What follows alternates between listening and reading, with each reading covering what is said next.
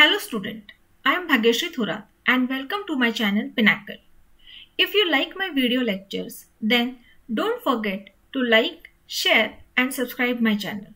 This really helps to keep our team motivated. My references to prepare this video is Optical Communication Essentials by Gerd Kaiser, edition 3rd, 4th and 5th. Fiber optics communication is a method of transmitting information from one point to another by sending light through an optical fiber. It is widely used in telecommunications, internet and other industries that require high-speed data transmission. Or, in simple words, the function of an optical fiber link is to transport a signal from some piece of electronic equipment, that is a computer, telephone or video device at one location to corresponding equipment at another location with high degree of reliability and accuracy. Figure 2.5 shows the key sections of an optical fiber communication link. In this lecture, we will discuss the block diagram of a typical fiber optic communication system. The first block is transmitter.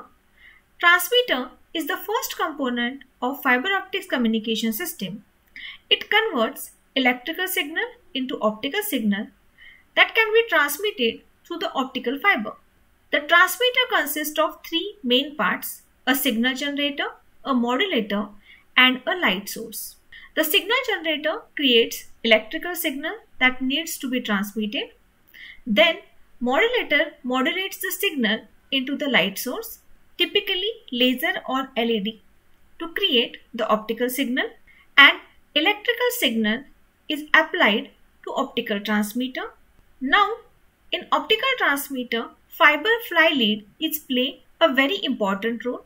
Fiber fly lead is used to connect optical signal to optical fiber.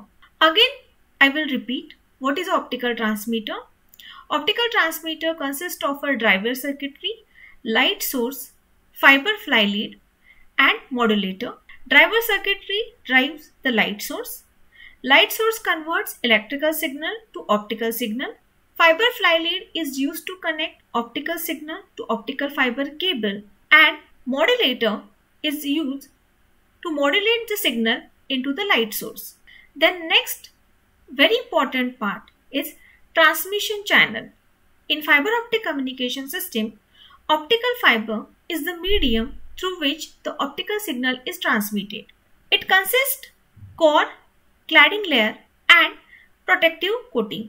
Core is the central part of the fiber through which the light travels. Then cladding layer surrounds the core and reflects the light back into the core to prevent loss of signal.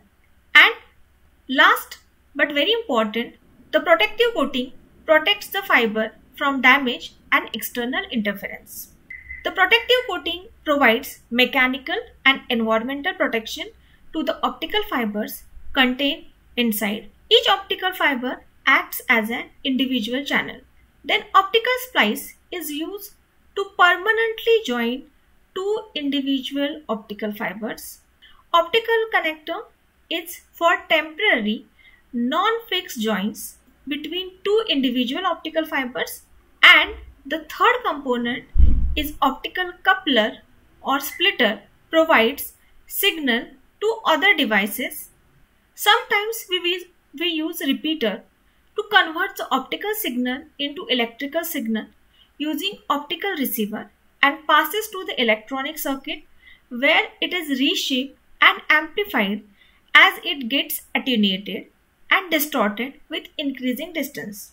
It happens because of a scattering, absorption and dispersion in waveguides. This signal is then again converted into optical signal by the optical transmitter. The cost of using repeater is very high. That's why we have to design repeater very precisely. The last and very important and final component is receiver of fiber optic communication system. It receives the optical signal and converts back into an electrical signal. The receiver consists of a detector, a preamplifier and a signal processor. The detector converts optical signal into an electrical signal. Preamplifier amplifies the electrical signal to a level that can be processed by a signal processor. The signal processor processes the signal and extracts the original information that was transmitted. To boost the strength of optical signal when it travels through the fiber, optical amplifier can be used. There are several types of optical amplifiers, including erbium doped fiber amplifier, semiconductor optical amplifier, and Raman amplifier. Terminal equipment is used to interface with the fiber optics communication system. It can include a modem, a router, a switch, or other networking equipment that is used to connect the fiber optics communication system to other networks or devices. This diagram is very complicated to draw in exams. That's why in 5th edition this simple diagram is given, which is a very simple to draw in your examination. That is optical transmitter, optical amplifier, then passive or active optical devices, that is optical filter, couplers, switches, optical receiver. Information source may be video camera, telephone or laptop, and at the receiver the original information we can receive on similar way display units, phone and laptop. So this is a very simple diagram and you can draw in your exam sections also. This figure shows installation of optical fibers in under sea water, ducts, city, building. It shows some cables which are buried, then fiber cables within buildings, fiber cables in underground ducts, which is we can see normally on highway. Now I like to conclude this video session that fiber optics communication is reliable and efficient method for transmitting information over long distance. In this video, we studied the block diagram of a typical fiber optics communication system. Includes transmitter, optical fiber, optical amplifier, receiver and terminal equipment. Understanding the concepts of fiber optic communication system is essential for designing and maintaining high-speed communication network. Thanks to listen this video lecture till end. Thank you.